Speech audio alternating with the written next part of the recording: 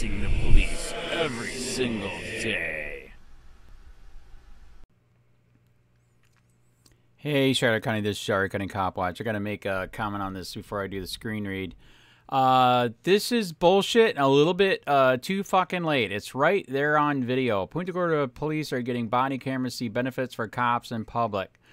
That part is true, and it's a little bit too late. This is the same department that let their guy, Lee Cole, let his dog eat a guy for no light on his bicycle. First of all, who the fuck said you need a goddamn light in your bicycle? I don't remember that in the Constitution or Founding Fathers fighting for that. And after that, they had to make him look good, so they gave him a real gun in a shoot-don't-shoot scenario. And he put real bullets in it and killed Mary Knowlton. And both of those, I would have loved body camera, man. That would have been a great YouTube video, okay, to show their utter stupidity, okay? And then we got more. So here's more of what happened. Even though Ian McGuire, fake auditor Ian McGuire is a total shithead, he still has fucking rights. He was assaulted 3 different fucking times. One time he was at the burger bar. A lady threw water on him with ice, frickin' hit him in the face, all that. Did they file assault charges on a lady? No. Another time he was at the burger bar, a fucking ex-cop brandished a gun and threatened him with it. And did they arrest him? No. And again, if both of those were on body camera, I would have put them on YouTube and Facebook all day long. The third one, an old fart freaking assaulted Ian McGuire, fake auditor Ian McGuire. He used to be a real auditor, but not anymore. Now he's in prison. But anyways, he was at the library. Old fart assaulted him on video. The fucking cops, because they didn't have the body camera, let the fucker go. In fact, when I pulled the records on that, just to show you guys I'm not a total asshole dick, I hate his guts because he did witness tampering on it too, but he still has rights. When I went to get the story on did they charge the old fart or not, they claimed no charge, and he was a victim. So on Marcy's Law, he couldn't even get his name. Everything is so fucked up in this world right now, I can't figure it out anymore. But remember what our founding fathers said: take your goddamn country back before it's too late. You're a frog in a pot. It's fucking boiling, and everybody needs body cameras and car cameras, including the Charlotte County Sheriff. So, and if you elect me, COPWATCH for sheriff, I will free the weed and make sure every motherfucker has a car camera and body camera. And if they don't, charges are gone, buddy, because cops can't be trusted. There's too much proof out there. You can't be trusted. You're human. You lie. And when you're a cop, you lie even more. And it's disgusting. And you should pay for it.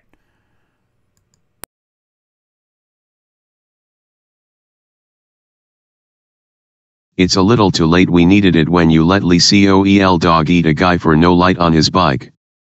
Then you let the moron have a gun and he killed Mary Knowlton. Then you have dirty cops that let criminals get away with assaulting fake auditor Ian McGuire. Then you illegally trespassed Andrew Sheets, reporter for COPWATCH, from City Hall for legally filming. Now you are being sued to hell for it.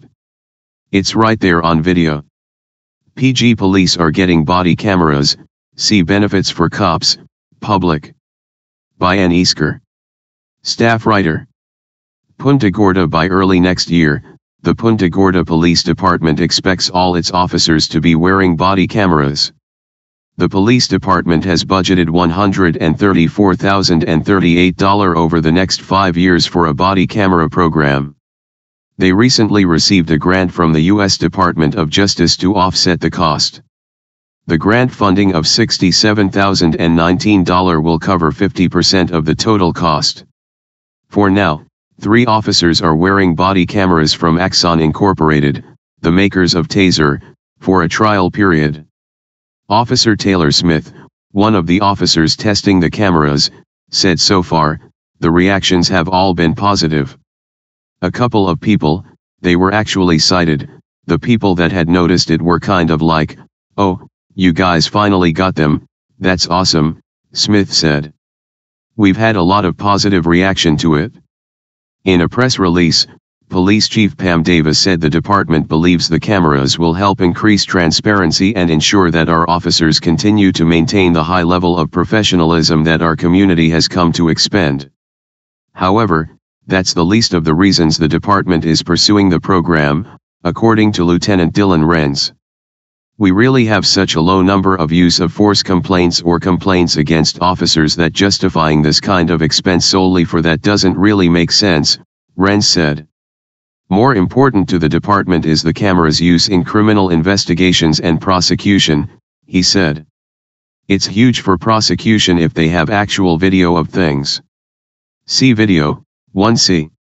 Officer Taylor Smith is one of the 3 officers who has been wearing a body camera for about a month at Punta Gorda Police Department. All officers should be wearing them by early next year. Sun photo by N. Easker. Video. From page 4C. Happening, he said. Officer Smith said the cameras benefit both officers and members of the public equally. Either way you look at it, it's covering us if there is any kind of discrepancy, and it's also covering whoever we interact with, she said.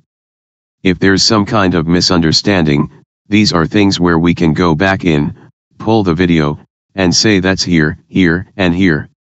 There are no discrepancies. There are no questions. It's right there on the video. Officers are able to either mute the cameras or turn them off totally in situations where privacy is a concern, such as in a hospital or if someone is giving sensitive information, like bank account or social security numbers. In a residence, if they don't feel comfortable, I just shut the whole thing off, Smith said. I don't go any further, because we want the people we're working with to feel comfortable talking about that type of stuff. So far I've gotten nope, that's totally fine, come on in. Renz and Smith both said it seems more and more agencies are heading toward their officers wearing cameras. The Northport Police Department implemented them earlier this year, though neither the Charlotte County Sheriff's Office nor the Sarasota County Sheriff's Office wear them. Sheriff Tom Knight wrote in a recent editorial his current position is to watch, study and learn more before expending considerable time, manpower, and taxpayer funding to purchase and adopt body-worn cameras for our 400-plus deputies. I acknowledge that these cameras can have benefits, but maintain that, much like the ongoing tangle of ethical and legal issues currently surrounding social media and law enforcement, our state and federal laws have not caught up with the realities of recording everyday contact between the police and citizens, he wrote.